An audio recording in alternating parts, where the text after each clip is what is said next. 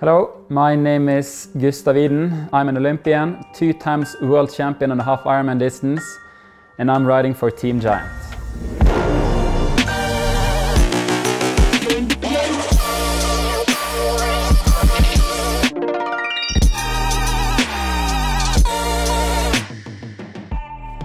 Some of the things I like about the Giant bikes is the design.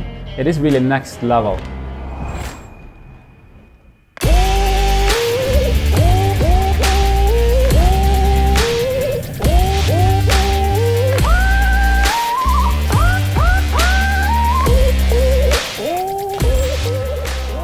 Yeah, I'm usually really aerodynamic on my road bike as well, so the transition is not that hard.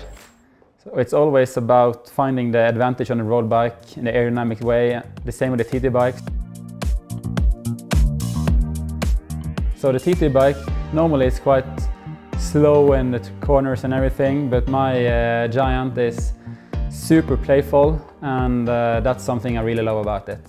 Now it's 1 week until my full distance Ironman debut. I'm feeling a bit nervous about the distance. I just had my maybe longest session ever on race pace today, and it didn't go exactly as I planned. I maybe went a bit too hard on the bike. It was too motivating to push my Giant to the limit. I've been doing triathlon for over 10 years now, but I'm soon getting ready to maybe do my biggest challenge yet. I don't find it hard to coach my brother and help him. He's a very relaxed and easygoing guy. So going over to long course hasn't been too much of a challenge. Gustav has always loved cycling and been a natural in cycling, and going over to a TT position hasn't been that hard, but that's only been for 90 Ks of cycling. Now it's going to be 180 K.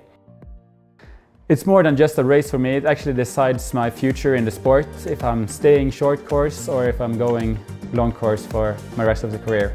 But it doesn't really matter what I choose, because no matter what I choose, Giant will be there, and both bikes, both the road bike and TT bike, will carry me over the finish line no matter what I choose, and I know the support in the company also will be there if I go short or if I go long.